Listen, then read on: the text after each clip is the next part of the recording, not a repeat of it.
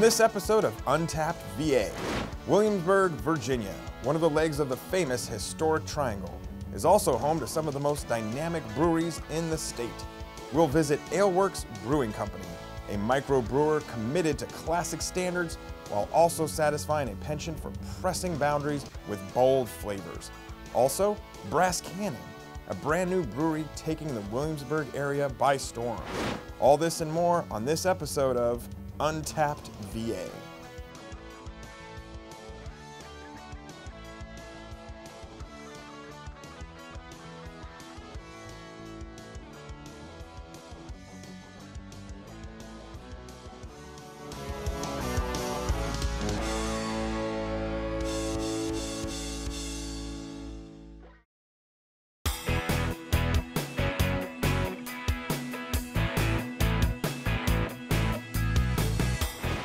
One leg of the famous historic triangle, Williamsburg, Virginia, is home to great historical locations, incredible food, and fantastic craft beer.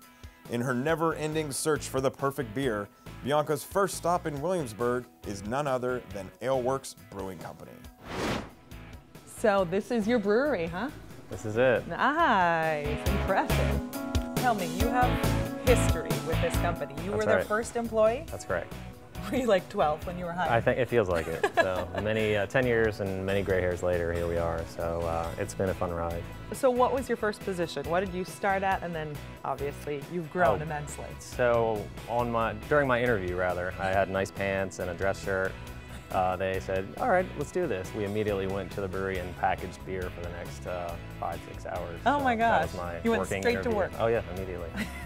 So this is unusual. Tell me about this. So this is one of the aspects that separates us from some of the other breweries which you might be familiar. This is part of a Pugsley brewing system, which essentially is a throwback to a different time. When they made beer in England years past, they made it with direct flame, and essentially it was a lot more laborious than it is nowadays. A lot less efficient, but it makes a different product slightly. So we get a little bit different character by using this older style technology. Like what's the differences? So, for instance, this is called a mash tun. We crush grain and we put it into this vessel with hot water, and the enzymes convert all the starches in those kernels into sugar. Okay. So in a modern brew house, it would be all stainless steel, and it would have steam jackets, which would allow you to heat the vessel and that's up to different. In all of these. Those are fermenters. Oh, so those are fermenters. So different. Yeah, essentially, it's just a very rudimentary style system. Okay. And it needs fire. It needs direct fire. So we use direct fire on the other vessels to heat the water and put it into this one. So that's where the fire and water happens, and then it gets... That's correct, yeah. And then it's poured into whatever container it will be in directly from here. Yeah, so we pump the sugary liquid out of this vessel into another another kettle, and we boil it there and add hops. So we boil it for about an hour, we add our hops, we add certain salts, and afterwards we cool that sugary liquid we call wort, W-O-R-T, down to about 68 degrees, and we pump it into one of these fermenters over here. Okay. And that's where we add the yeast. Once we add the yeast, it's technically called beer, so that yeast will start to chew on those sugars and the residual will be alcohol and CO2. So if you hear that bubbling in the background, that's the yeast chewing up those sugars and releasing CO2 as a byproduct. Cool. And then after that, it gets carbonated and bottled. So when the fermentation completes, when it's finished, we crash the tank. So we have the ability to cool these tanks, and we set the temperature down to freezing, and that essentially puts the yeast into a hibernation mode and it all settles out. After fermentation is complete, the beer is chilled, we pump it into another tank, which is called a bright tank. And that essentially means that it's carbonated. So we take these long stones and we pump CO2 through it, and that carbonates the beer up so it's nice and bubbly. So tell me about what we have going on over here. So these are bourbon barrels. Occasionally we will store our beer in bourbon barrels, and it essentially allows us to extract different flavors from the wood and the previous tenant of the barrel, in this case bourbon. So this is our barley wine. It's called Grain Elimination. We release it once a year. So we brew it in the slow months, lay it down for a smoother product with an enriched character. It's a special one. It's a special one. Yeah. How long has it been barreled? This one for 7 months. Okay. So we do a number of barrel beers, and it's anywhere from 1.5 years to 7 months to a couple that are just a couple months in, so. Tell me about like these little doohickeys right here. So these little doohickeys are airlocks, and essentially if any fermentation continues to take place during the residency of the beer in the barrels, it allows the carbon dioxide to escape through the sanitized water without any bugs or air getting into the product. Oh, very cool. We essentially would like to take quality very seriously here. We don't do many barrel-aged beers, but when we do, we'd like to be very particular as to how we do it. So we'll actually take samples and run it through a PCR machine. What's that? Polymerase chain reaction. So we run a DNA test on this to make sure there's no bacteria, everything's clean. So we do that for all of our products. Well, we try to spare no expense. Yeah, you don't want to get bacteria in your beer. That's right. It's all over. That's correct. You've made all this batch. For nothing. For nothing. That's right. Yeah. Well, cool. Well, I want to talk to you about something that I just think is fascinating. So you've been here 10 years, but the big thing that's different with the beer scene in Virginia now is that everybody has a tasting room. Right. But you managed to last those 10 years or 8 or so without a tasting room. I mean, that's kind of a remarkable feat. It's different nowadays. So 10 years ago, it was a different landscape. Yeah. We were allowed to have a sampling area where you could come and have 2 ounces of beer and you could just try it before you bought a 6-pack or whatever you wanted to take to go. But on-premise sales, for example, a pint, you couldn't do. So we worked very hard with the Virginia Brewers Guild to pass SB 604, which allows us to sell on premise. Oh, cool. So you were on the forefront of that. We were, yeah. We were a very small organization at the time. We're very large now, larger rather. And we are allowed to sell beers. We're trying to catch up with all the other guys who have started with that luxury, so it's been a real treat. Well, and you've added on a tasting room and everything because of that. Yeah, we have. So we actually expanded our sampling room into a full tasting room where we have a bar area where we taste beer, and you can actually buy a pint or take beer to go, and we have food trucks come in from time to time. Oh, nice. We always try to sell just a pretzel as a regular offering. Yeah, yeah. Cool. Well, can I try a beer, like right now? Absolutely. Let's go talk to Michael. Cool.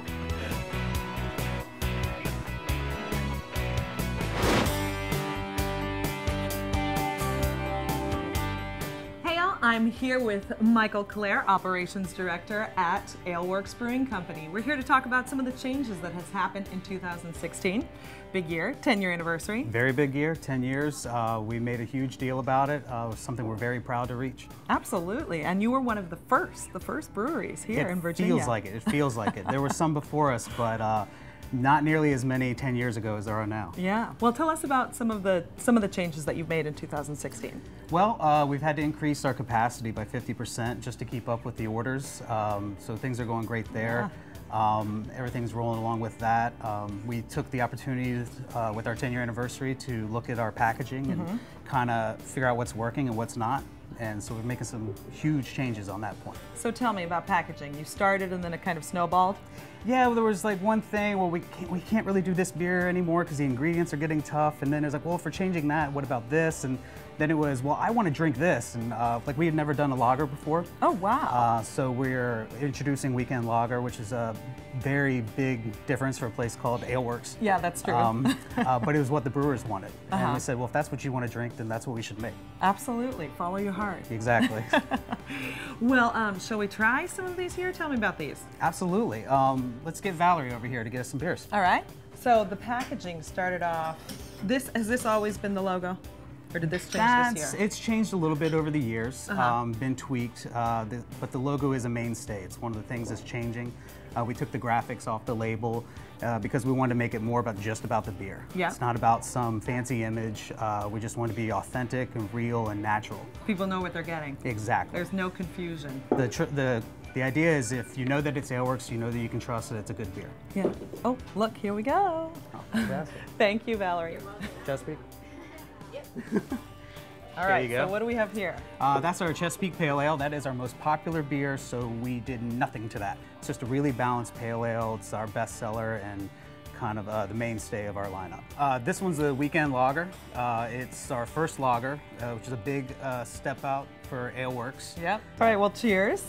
Cheers. I really like this. Yeah. I could tell why this makes people happy. Yeah. Nice and drinkable. So one thing that I found interesting in my research about you guys is that you have Cicerone certified beer servers. Will you tell me what that's all about? Well, the Cicerone program is a way of testing people for their beer knowledge. And Since our tasting room is all about education, we require that all of our staff be Cicerone certified beer servers, just to make sure that they know how to respect the beer the same way the brewers would. Nice. So they go through like a series of tests and that sort of thing, or taste tests? Yeah, we start them off with the entry level, but we have a lot of our staff is working on the second, third, and fourth tiers. Oh, interesting. Cool, cool. And that helps them, I would guess, pick out like the notes and the flavors and the hints and the smells and all that sort of thing. Absolutely. We do not get a better opportunity to teach people about what we do here than when they come here. So we want to make sure that our staff is well educated so that they can share that knowledge with our guests. Absolutely. Well, one thing that I loved is that you all offer 2.5 ounce pours and 3 ounce pours, so people aren't committed to a full 6 ounce, 12 ounce. You know, you can actually try and sample different things that you might not usually sample. Yeah, on any day we can have anywhere from 10 to 16 different beers on tap. Wow. And most people want to try more than one, so we'd like to give them smaller portions so they can really try everything out. Yeah, and get home safe. And yes. Yeah, I'm that type of person now. I'd be like 2 ounces of that, 2 ounces of that, 2 ounces of that, just to try it all. A lot of people do. You got to keep looking until you find your favorite. So what is your personal favorite part of the whole brewery process, personally? I think for me, it's working with a small group of people who are all passionate about what we're doing. Yeah. We really believe in each other and we believe in the beer, and it's just great getting to come to work every day with people who are here because they want to be here. And passionate about the product. Well, and you weren't from a brewery background, right? You kind of came in not sure you really wanted to. I did not think a brewery was something that I wanted to be a part of. But when the opportunity to be a part of Alwerks came up, I realized that's really where I belong and what I wanted to do. Yeah, you really support the mission. Absolutely. Well, it's a good mission to follow, definitely. It's a fun mission. Yeah, absolutely. Alwerks Brewing Company is located on Ewell Road in Williamsburg. Check out their website and make sure to say hello on your next visit to Williamsburg. After the break, our next stop, Brass Cannon Brewing and its shiny new taproom built from scratch. This is one location you won't want to miss. Don't go away.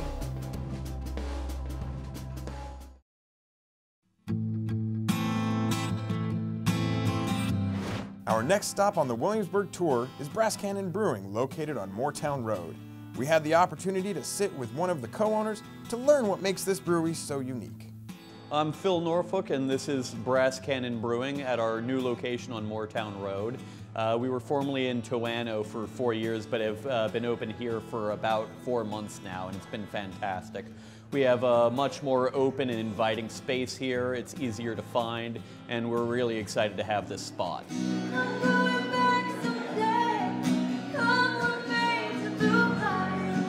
We've got food trucks coming out every week, as well as live music on a weekly basis now.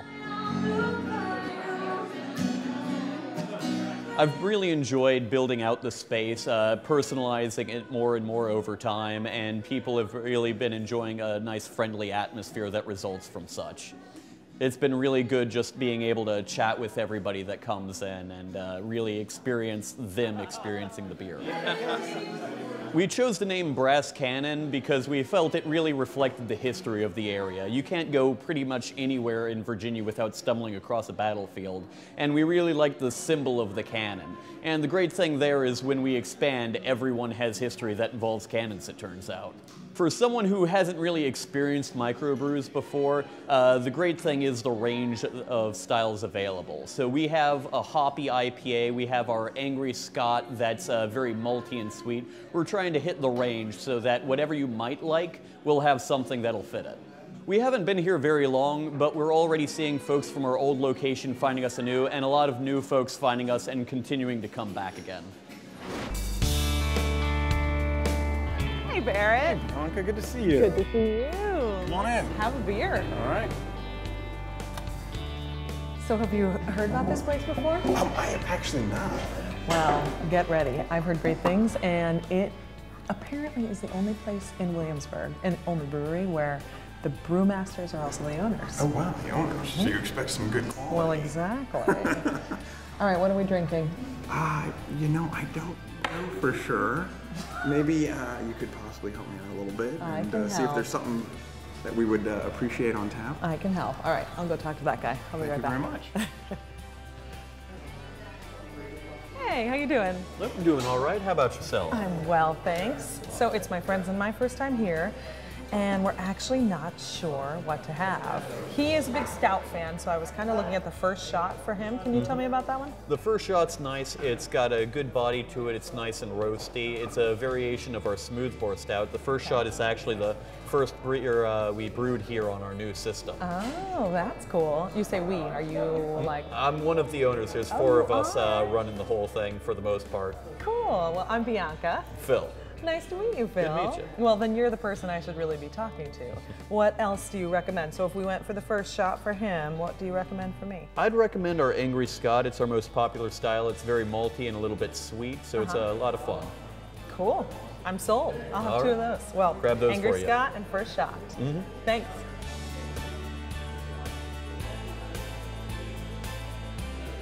Here you are. The Scott and the stout. Cool. Thanks so much, Phil. Thank you. Nice to meet you. Good meeting you. So I just met with Phil. He's one of the owners. Oh, really? Yeah. So he poured for you the first shot American Stout. It was the first beer that they've ever made here. Oh, wow. And then I got the Angry Scott. Good Lord. Cheers. Let's try it. Thank you. Oh, that's really good. I like mine. Kind of smoky, a little bit. Oh, mine's got a lot of flavor. It's very full of flavor. There's a lot of beer in there. I feel like it's an entire meal in a beer. Well, I know you like stouts, so that's why I do. got it for you. I drink, there's, Guinness or whatever. It's fantastic. It's just, keeps you going. Yeah, absolutely. You don't need a meal. Just No, have you your don't. stout. You really don't. I mean, that's the true purpose of this, isn't it?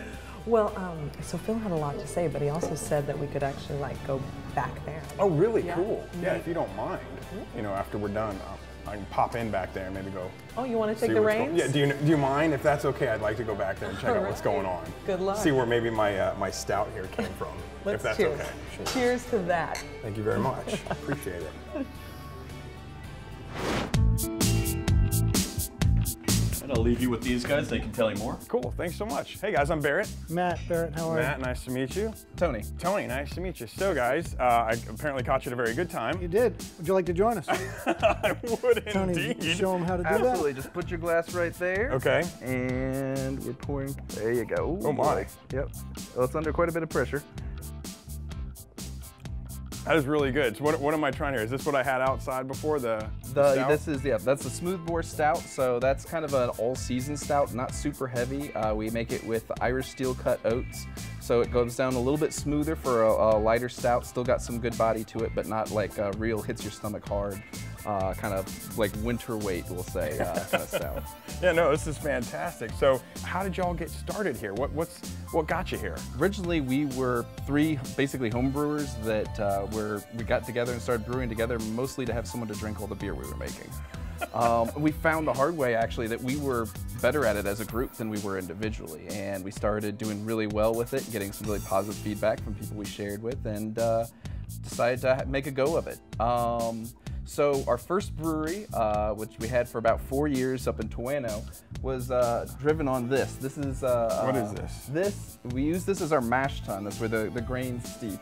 This started life in 1929 as a dough fryer, and has How did you get that here? and so I actually drove up to Allentown, Pennsylvania with my pickup truck and picked it up at scrap price. The whole brewery was basically like that. We built a brewery for about 1/10 of what it usually costs, entirely by repurposing other food grade equipment to something that could at least technically make good beer. A lot of it, there's no temperature control, there's no feedback, so a lot of that means I'm standing up on a ladder with a stainless steel stick, stirring it with one hand down in there with a thermometer, but It's like old school manual labor. really old school. But it worked out. We made good beer. We did well. It's a lot of extra work doing it that way, but we were pretty proud of it. That's really cool. And so how long have you been now in this facility? For almost 4 months. 4 months now. And then have things changed a lot for you? Yeah, no, it's a lot different. Better in almost every way. So whereas this one I would often literally climb inside with the scrubby and clean it out by hand, With the new system, we basically can hook up the cleaning chemicals to, and push a button, and it'll start cleaning itself. There's still a lot of manual labor involved, but it's nowhere near the same level. That is amazing. So maybe we can go take a look at what else we got down here. Absolutely. Let's head down here, and I'll show you the brew rig, manifold, fermenters, all that Cool. good stuff. All right, here we go. So cool, thank you so much. So Tony, what all we got here? So this is the manifold. This is kind of where the whole brewery comes together. So everything starts with the liquor tank back there. That's kind of just, there's no liquor involved, hot water. Okay. Bring the hot water over through these pipes up to the mash tun. That's when it gets mixed with the grain. Steep it just like you're making tea. Get all the good sugar, protein, all that good stuff out of there. Okay. And then again through this and goes over to the boil kettle. That's when the hops go in, is during the boil. Gotcha. Okay, so cool. So we got this. It's all going through. It's all getting done. It comes over and it comes out and it goes out. It goes somewhere. And how does it get now to the people who want to actually enjoy what you guys have created here? Well, there's a big chunk that goes right through the tap room, of course, where you work. Okay. But in the end, the future of the business is in distribution. We have to distribute outside. Okay. So what are we trying to do? We are trying to offer it in different formats. We have 22-ounce bottles, a couple of bottles that are licensed right now that we can already sell. And there's a local bottle shop that has them on the shelf and some other places.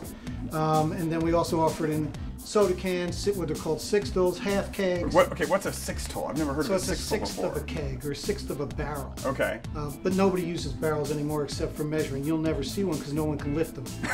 That thing you call a keg is a half keg. Okay. It's a half barrel. It's about didn't know that. 160 pounds full.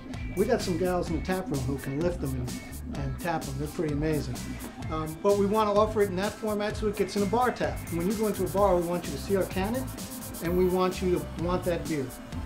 So we have a distributor sign up, Tri-Cities Beverage, and we're actively out running tastings, going to bars and restaurants, and trying to get people to really want this beer on tap. And we're getting some traction finally, and that's the ultimate game for us. Cool, cool. Now, is it the bottling? Does that all actually happen here, or is there a different? Yeah, so they do all the bottling right here by hand.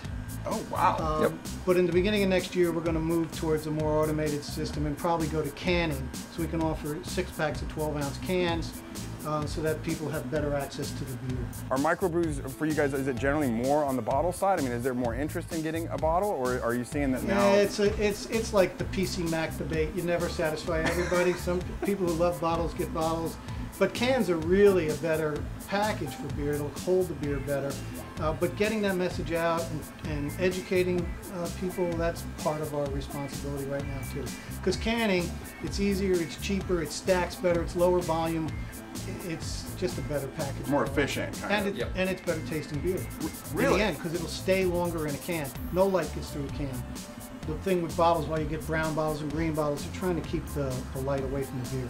So when it comes to the creative design of the labels, the tap handles, all that good stuff, is that something you guys have an outside firm doing? You do that yourselves? That's really humorous. We have no outside support. Everything is done by Brass Cannon guys. In fact, the cannons on the top of the handles, they're molded by Phil, the guy who runs it. He molds them one at a time in a mold that he made and then paints them. The colors on the tap handles are all originated from these guys. When they were really thinking about doing this and wanting to share their beer with the world, they wanted to do it right, and they came up with all of these ideas that they put into reality. And that's what you see. That's really cool. Well, guys, thank you so much for taking me around today. Matt, Good to Tony, see you. really appreciate it. I guess we'll head out and try some of this beer. Sounds good.